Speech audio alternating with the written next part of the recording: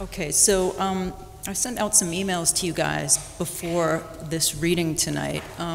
So there are some things I'm curious about, and I'm sure other people are, but I want to do this in a kind of interactive way, so I don't want to be the only one asking questions. So I'm going to throw out the 3 points I'm interested in hearing from you about, and please, the rest of you pipe in, okay?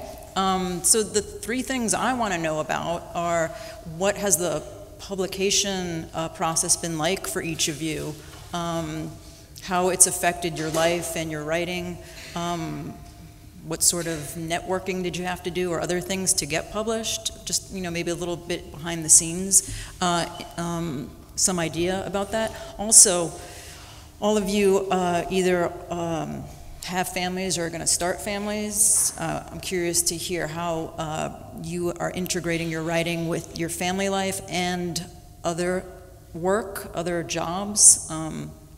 And I forgot what the 3rd point was. What was my 3rd point? Oh, how do you keep your sense of humor and inspiration?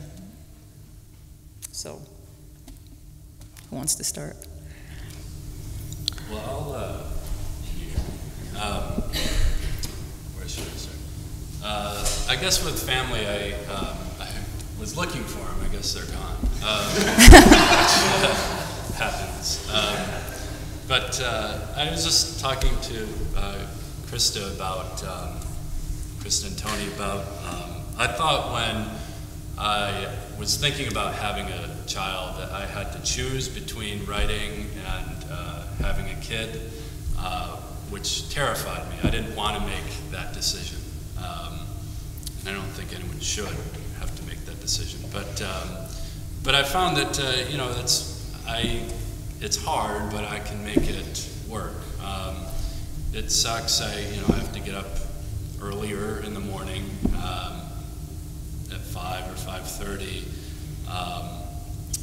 It also helps to have an understanding spouse who will give me some time to write. But I guess, if you're thinking of having a family and you're a writer, it can be done. And there's many better examples of me than that can happen. I was in the position where Josephine, my daughter, was 6 weeks old when I sold my book. And my husband, Tony, is also a writer, and he was in the last push of his finishing his last book. And so we had a frantic house of writing and no sleep, and we were getting acquainted with our new baby. And the thing that I learned was that it's possible, but it is really hard. And I learned that all of those days and weeks and years where I procrastinated work it was no longer going to happen that way. And it was an amazing feeling to be able to finally sit down and write again and feel like that was a luxury. And now I feel like I've engaged with work in a way that I feel like I'm allowing myself this luxury, the luxury of time, and sitting and writing feels much more that way. I mean, I don't know what happens when you have to write a second book, and I'm sure those sorts of feelings are very complicated, especially when you have a child, because a lot of energy is devoted into the child. All of your nurture is there, and so I guess I'll get back to you on what happens next time. Yeah, I wish I don't have kids yet, but I think there's a very strong possibility in the near future. So I'm a little bit scared. Absolutely. You should. Yeah. all my siblings have, like your story, you read multitudes of children. So I'm always around little kids, but I think part of it is the book that I'm working on now, the nonfiction criticism book. I would never do that when I have kids. It is literally just too much little things and time and stuff like that.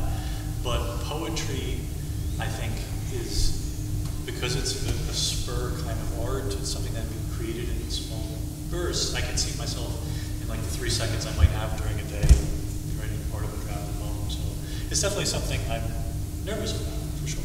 Yeah. But I think, as you can see, it's possible. What about the road to publication? Any gems any of you can share?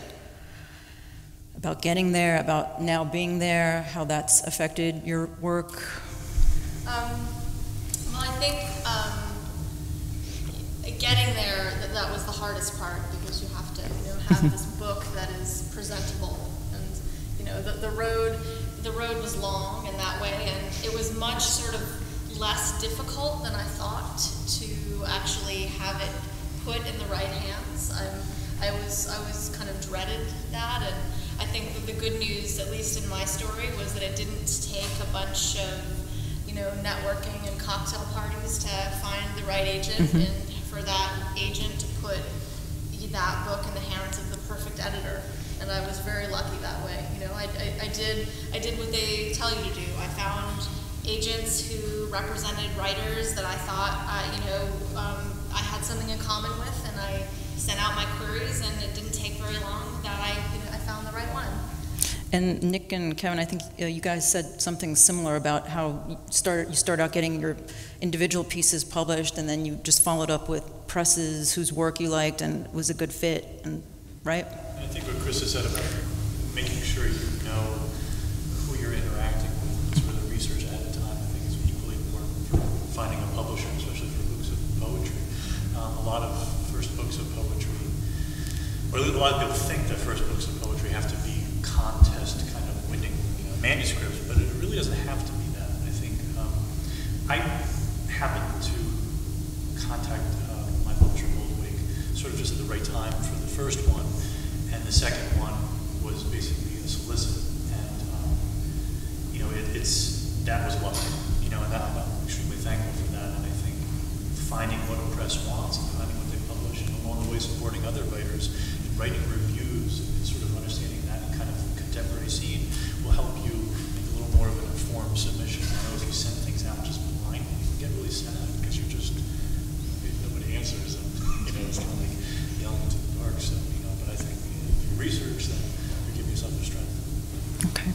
And so now that you guys are all published or about to be published, how has that affected your work, if it has? Well, for me, it's given me even more motivation, because now I have a publisher that knows my work, and so getting up at 5 in the morning becomes easier, because I really want to get the next thing published, or at least ready to send out. It's also, there's some pressure in that sense, but it's even more motivation, I think. And I didn't anticipate that. Because it becomes a real thing, and I think it can drive you in a different way than before. And I think being busy helps, because I know like the little time that I have is like, it's like golden. Like I want to pounce on it, more than if I didn't. So yeah, for me, the thing that I've learned, with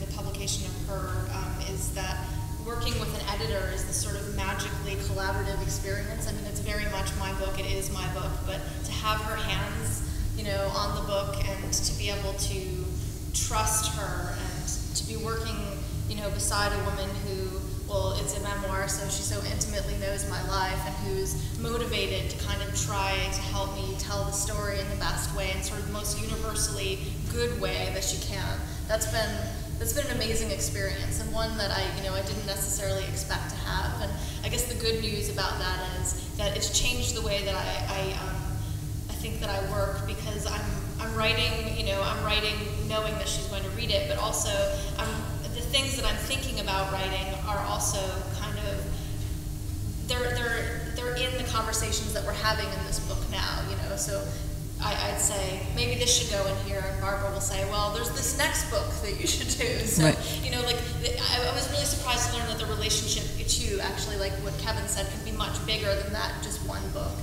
So I was going to follow up with, are you already thinking about your second book? Yeah, yeah, yeah, I am. Okay. I haven't started it yet, though. Okay. So. Questions?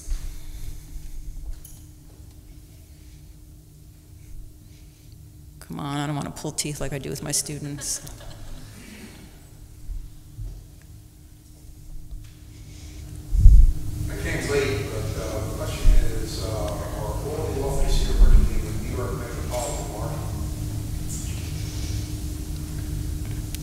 My publisher is from Boston, Massachusetts, so, and then the nonfiction publisher is actually from Oregon. So it's like theological country, so yeah, it's kind of all over the place in terms of, I think with small press poetry, there is in New York City, I mean Brooklyn, there's a bonus for that, but they are scattered throughout. In mine is Texas, which is a big flash fiction area.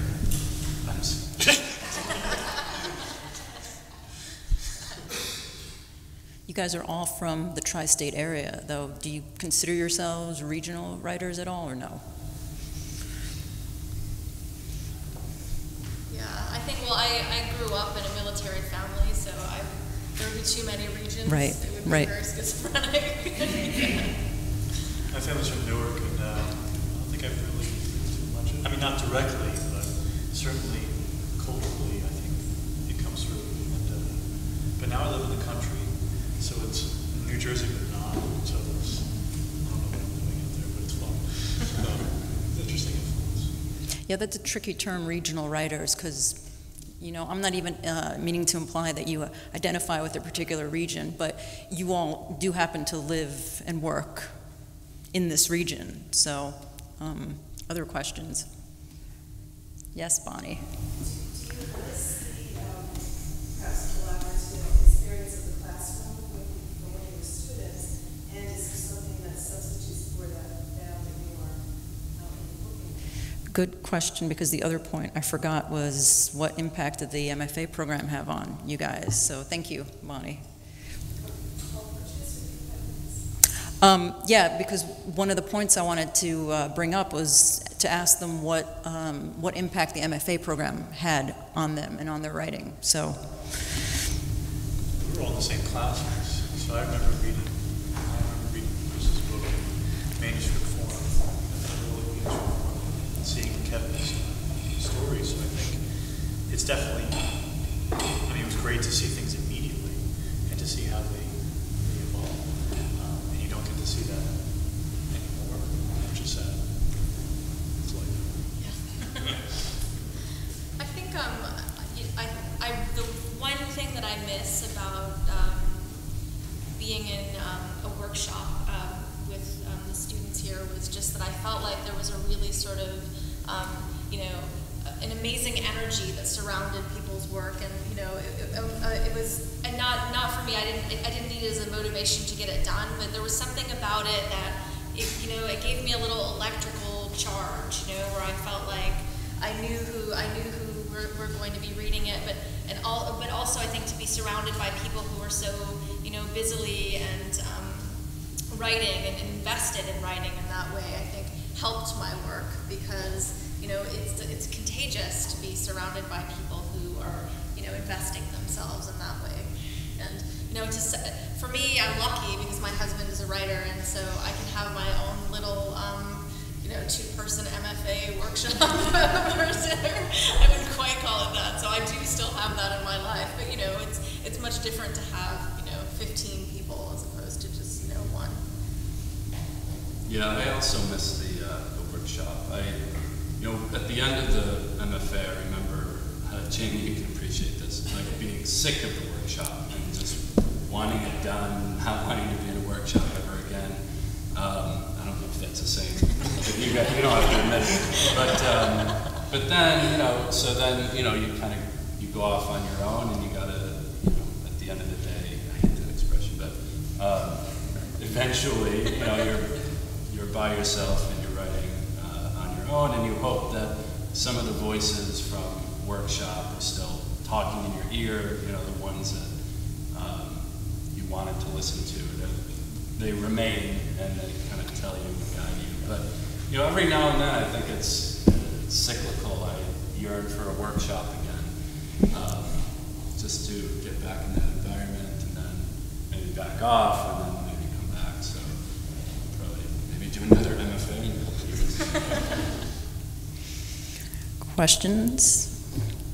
For Nick, since you're a poet and you also write prose, I wonder, do you write in both genres at the same time? Do you write a poem at 7 a.m. and work on an essay at noon, or do you just work on one project at a time? if it's a good day, yes, but I actually think and people have said this sounds ridiculous, but I feel like a seasonal writer. Like in the summer, I want to write fiction.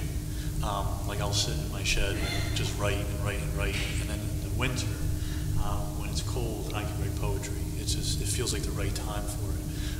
And I guess nonfiction is like the spring or something like that. But definitely, yeah, it's interesting to, you know, I have to catch myself sometimes from remembering that poetry is a separate world and what the expectations of the reader are.